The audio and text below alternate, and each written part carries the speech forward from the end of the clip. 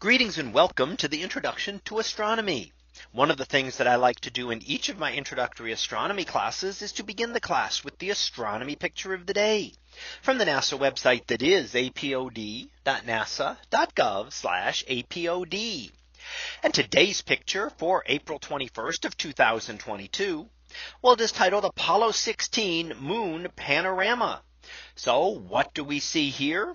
Well, this is an image taken in 1972, and in fact 1972 April 20th. So 50 years ago, the Apollo 16 astronauts were walking on the moon. And in fact, you see one of them there, and that is the astronaut John Young off in the distance, aiming an antenna toward Earth up high in the sky from this location. Now, the Apollo missions, and there were a number of them back in the late 1960s to early 70s. And in fact, 6 successful missions which landed humans on the moon to explore.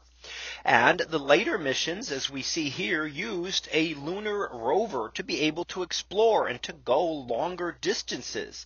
So unlike the first couple of missions, they were confined to how far they could comfortably move away from the landing module, which we see here off in the distance towards the left-hand side of the image.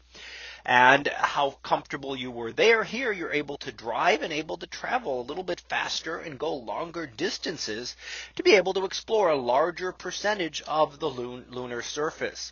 However, even with this, the missions only explored a very tiny fraction of the surface of the moon, and many areas still remain unexplored today. Now, when we look at some of the things here, we can see the lunar rover, which is still on the moon. It was not returned to Earth and is still on the moon, and would look pretty much just like this as it does here 50 years ago. Also, we see tracks of the lunar rover as well as astronaut footprints. And again, those are still there on the moon after 50 years.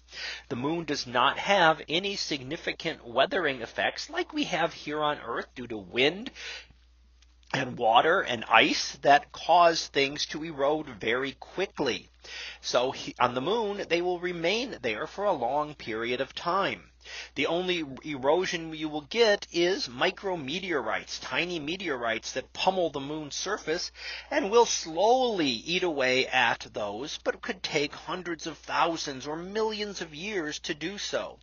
So quite likely, if we were to travel to the moon today and look at this same area, we would see those footprints and those lunar rover tracks looking just as fresh as they did when they were first left 50 years ago. So that was our picture of the day for April 21st of 2022. It was titled Apollo 16 Moon Panorama. We'll be back again tomorrow for the next picture, previewed to be Our Fair Planet. So we'll see what that is about tomorrow.